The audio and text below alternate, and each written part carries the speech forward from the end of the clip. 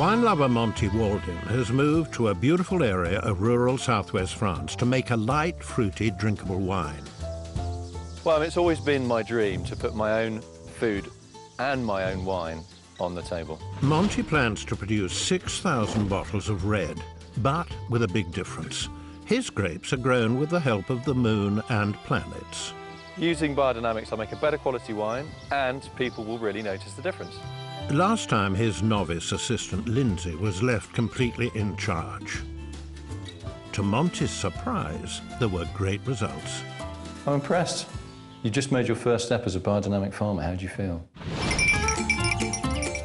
This week, Monty tries to save all his grapes from hungry predators. Well, that's every wine grower's worst nightmare. You know, wild boar coming in now would be an absolute disaster. And the locals help Monty with a madcap experiment. Don't drink it. Oh, my good God. Oh!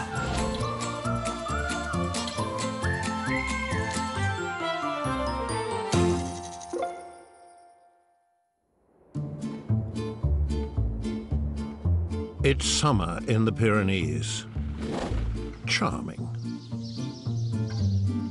The mountain villages are now heaving with tourists. Amongst the throng are Monty and the love of his life, Italian girlfriend Sylvana, who is soaking up the rural charm and fine Catalan cuisine. What about all this chocolate thing?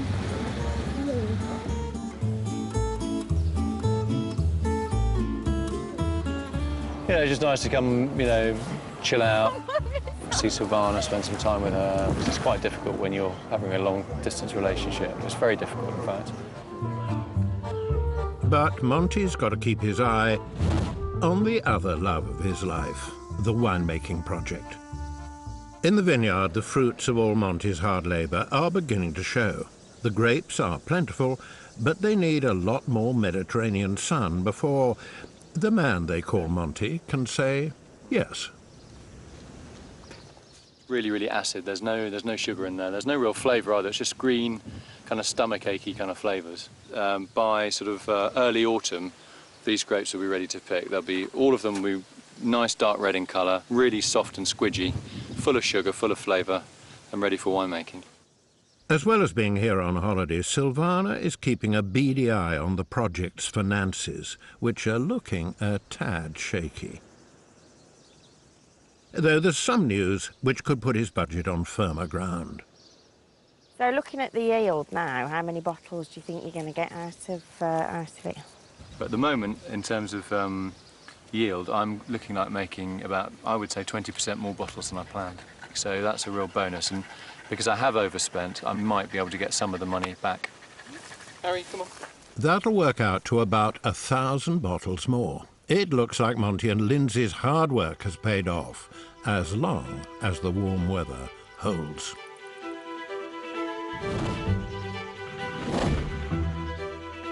Down at the allotments, Monty's biodynamic veg are also coming on great guns. His dream to be self-sufficient moves closer with the help of 80-year-old neighbour René. He's so keen, René. Today, they're leek planting. Basically, René, he gave me some very good advice actually this morning. Because I told him about wanting to plant the leeks. So I've got 2 places I can plant them. I'm not sure which is best. He said, well, quite simply, you just plant half in one spot, half in the other spot, and then you're guaranteed that it's going to work. Which I think is it's kind of old peasant wisdom. I think it's great. Lindsay has finally made friends with the chickens, who are now laying more than enough.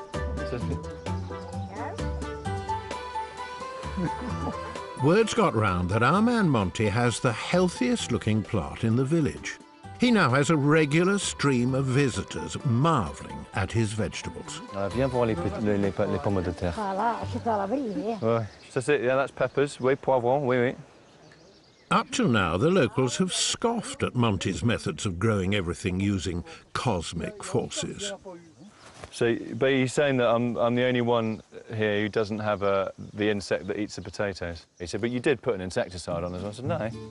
So it seems there could be something to this biodynamics after all. Right.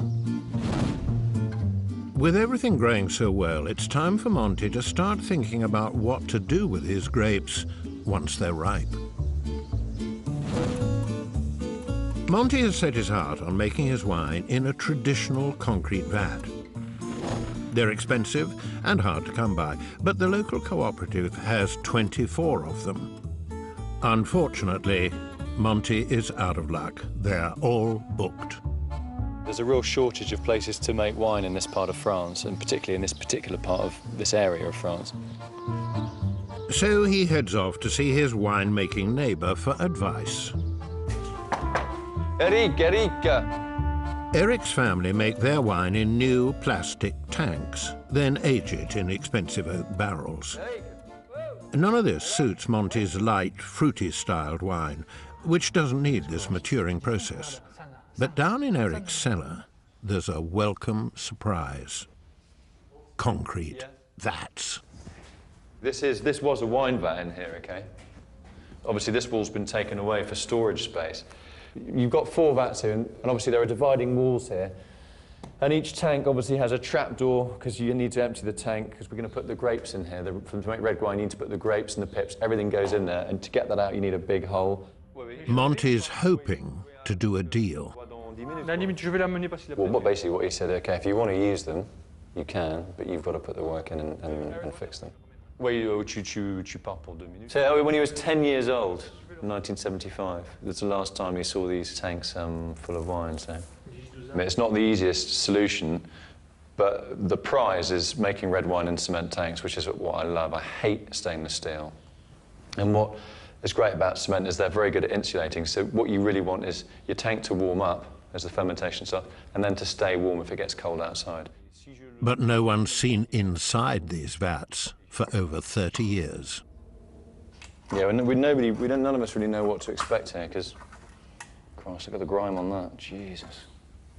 A lot of spiders. Oh my God, look at that. Jesus.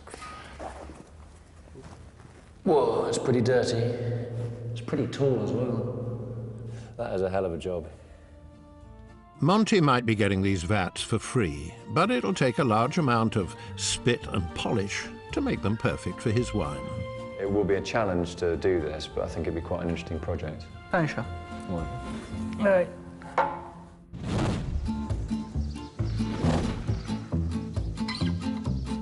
Today it's the 13th of July, and Monty is 40 years old. To celebrate, he's organising a birthday barbecue, and he's invited the whole village. The athletic mayor is the guest of honour.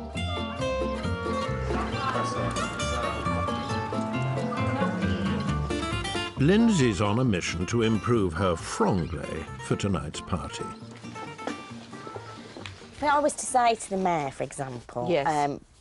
when can we meet Yes. to go running? What would I say to him? You probably want to say to him you're going jogging, which in French is called footing, Oh, OK. which is quite a nice little thing. So, quand est-ce qu'on peut se rencontrer pour faire le footing?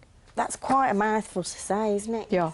I think I'm at a disadvantage because of my accent as well, being very broad Birmingham. When you leave, everyone round here is going to speak English with the Brummie accent. That's right. In fact, I think I ought to teach the lesson. Yeah. Oh. Well, au revoir. Down at the village square, Monty has organised a feast for the 40-plus guests, including snails, locally caught sardines, and a whole lamb that will be stuffed with rosemary and garlic. So that's exactly what I wanted. I mean, I wanted something that's freshly killed, really looks like really top quality lamb. Very, very pleased about that. Monty's on a charm offensive. His integration would be greatly helped if he could convince the villagers he's just a regular Englishman. In a small village, rumours start very quickly, and people do tend to get the wrong end of the stick. And some people clearly think I'm completely bonkers. But in terms of people's understanding of the wine project here, there's been some good chats and good explanations, and I've had to do quite a bit of explaining tonight. Bonjour, ça va? Bonjour. Ça va? Ça va? Et toi? Moi, oui. Conversational French with a sheep farmer is one thing, but inviting the mare for a run is a bigger challenge. Est-ce qu'on va faire le jogging? Yes! I've got it. Yeah, you got it. By Jove, I think she's got it. Bonsoir. Bonsoir. Bonsoir. Quand est-ce qu'on veut faire le jogging? Oui, oui, d'accord. OK, à quelle heure? Demain? Demain? 10h, 10h15, 10h. Oh, 10. Is that 10? Oh, oui. Oui, Oui. OK. Yeah, okay. Demain, 10 Demain, o'clock. 10, à l'auberge en bas.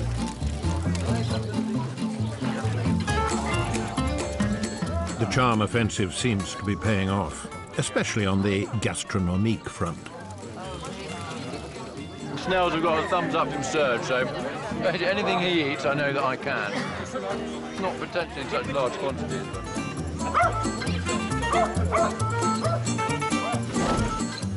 Ah, what could be better? A warm summer's evening in a French village square. It seems the mad dog and Englishman have at last been accepted into the local community. But as our man Monty is about to discover, it doesn't last long.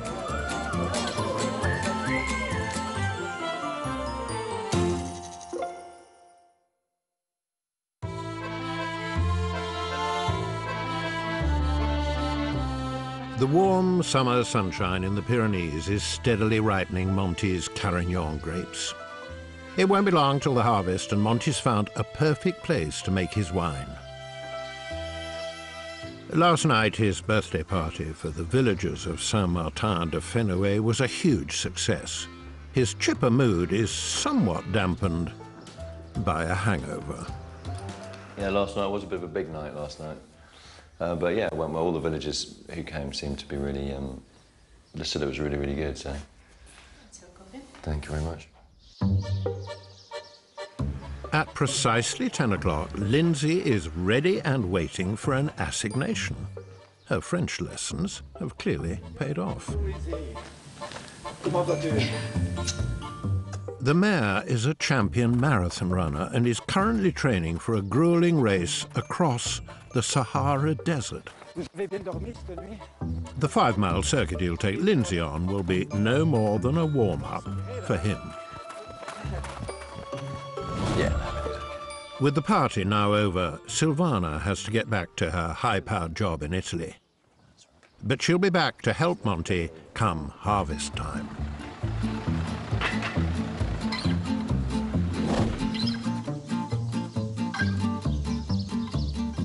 It's now late August, and the harvest is not far away. In the winery, it's time to get dirty. Today, Monty and Lindsay begin the job of renovating the old traditional concrete vats.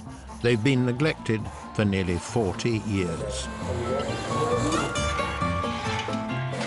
Monty's grapes will live in here for nearly a month, fermenting slowly into alcoholic wine. This is quite tight squeeze, isn't it? Lindsay, can you stop looking at my shorts, please? I can't actually see anything.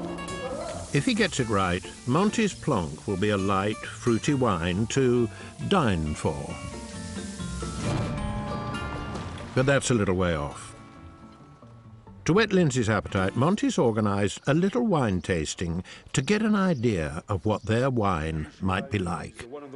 Well, the idea is to see what the competition is doing. I'm working with a, well, we're working with a Carignan grape with a bit of Syrah and a bit of Grenache blended in the vineyard, so it makes sense to check out what the competition is doing. So the wines I've asked Jean to select are all Carignan-based.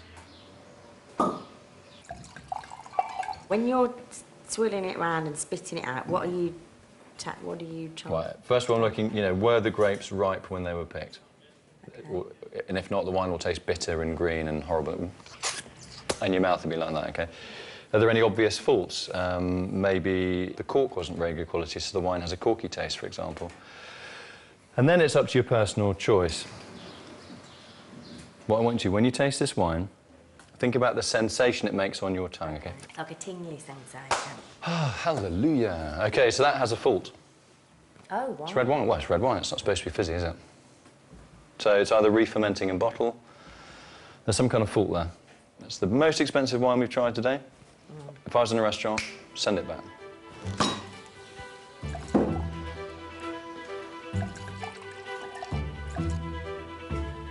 Oh, no, I like the smell of that. So that's got a kind of what we'd say like a sexy smell, hasn't it? Not really thickened. Oh, Jean, that's corked.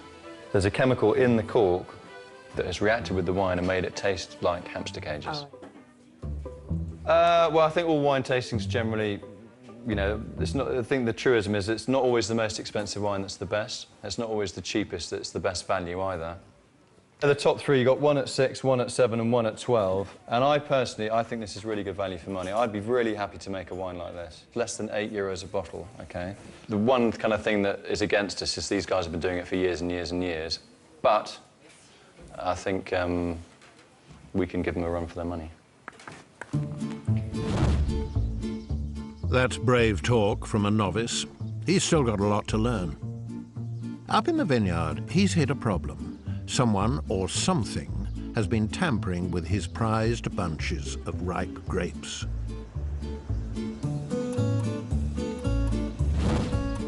He goes to Eric, his neighbor, for some answers. That night, Monty catches the culprit, red-handed. Well, that's every wine grower's worst nightmare. They killed 2,000 boar in this area last year, and it's still a big problem. I said, what can I do about it? He said, electric fence. He said, it's the biggest problem we have. So he said, listen, if you don't sort your boar problem out, you won't get any grapes. This could be a real disaster. Monty's grapes are nearly ready for picking, and he was banking on getting an extra 1,000 bottles to help his profits. Unless he takes immediate action, he'll have no grapes to harvest. It's such a big problem. Other local winemakers meet 3 times a week to deal with the boar invasion. Domesticated pigs have escaped and have bred with the boar, and their litters are much bigger than they were before. So there's a massive overpopulation of boar.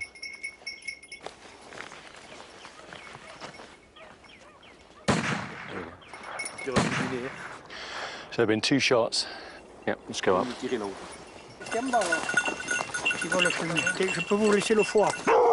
So they've already gutted it. That was pretty quick work. Let's have a look. Wow.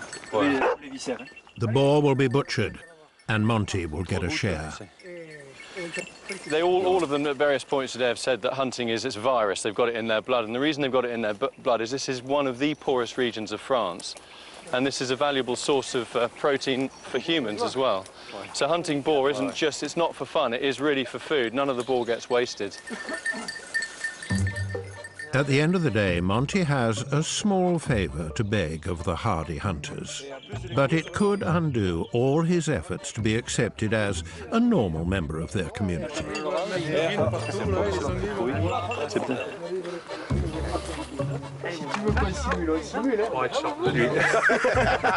He said these English people are very, very strange. Monty's experiment is to fortify the vineyard from boar attack using human urine and a kilometre of electric fencing. A quick shock and the pungent smell rather than a bullet, Monty thinks, is a kinder way to get rid of the boar. You don't mind that, do you? I can't believe we're doing this. Well, it's all part of the game, Lens. I mean, looks like a pretty good time. Oh, look at the colour of it. It's disgusting. What's wrong with that? It's only pink. Well, it should be clear, you know. It smells all right. That shows. Don't drink it. Oh, my good God. There's no way you're getting me to do that. No chance. It's not bad. Oh! Fear not, Monty's not that mad. Just a wee joke at Lindsay's expense.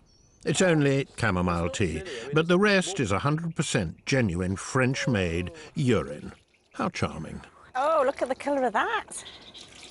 That's a good one, that one. Really get right in there, Albie. Oh, it's warm.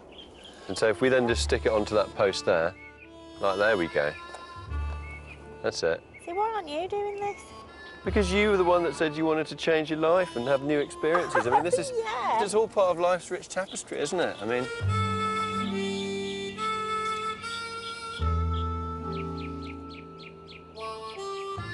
I think this is completely nuts, what he's just done today. Just bonkers. But, you know, I have to do as he says, so.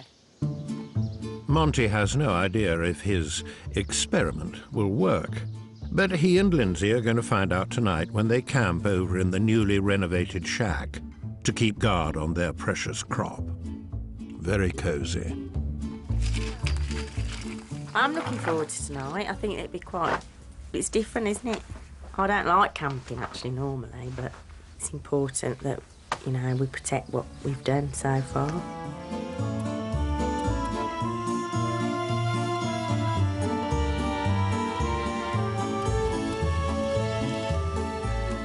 And for supper, there's freshly killed wild boar steaks.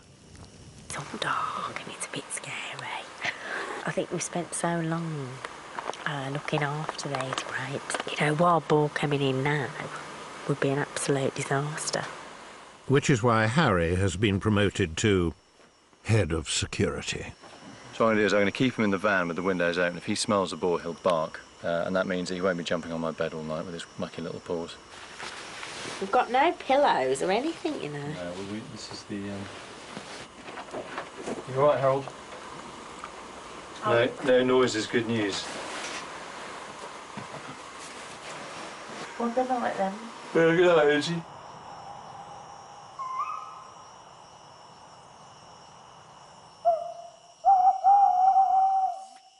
An hour after bedding down, Harry raises the alarm.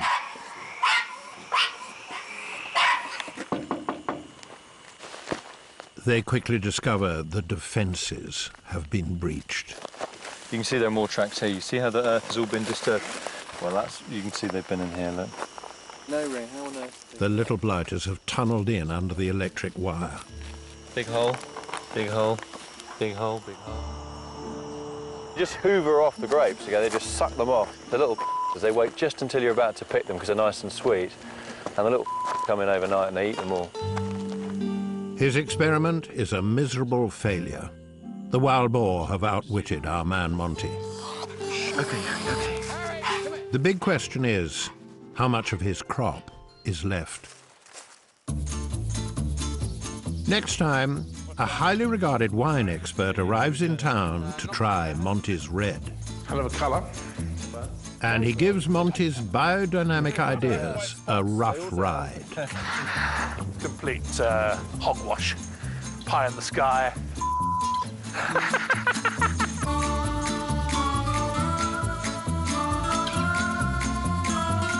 Go to channel4.com/4homes for an exclusive interview with Monty and find out how you could invest abroad.